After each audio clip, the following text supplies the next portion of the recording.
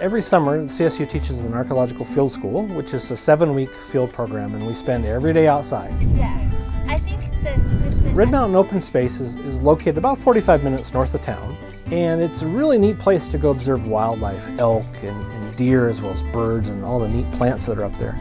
But the reason we go up there is it has a wonderful human legacy as well, going back to 12,000 years ago.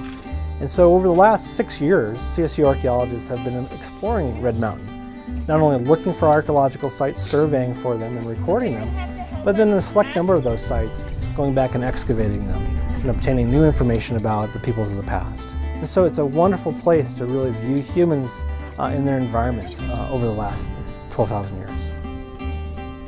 For me, research and teaching go hand in hand. I mean, one feeds the other. And so as much as I can in the classroom, I try to bring on hands-on experiences. And so having students participate in that is a vital part of my kind of research theme. What separates anthropology students from other kinds of disciplines is that they really are curious folks. They like to get dirt under their fingernails, and they really want hands-on experiential learning.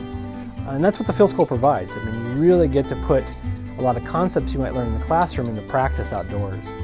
And there's no better way of learning than truly struggling with, how you do this as a professional.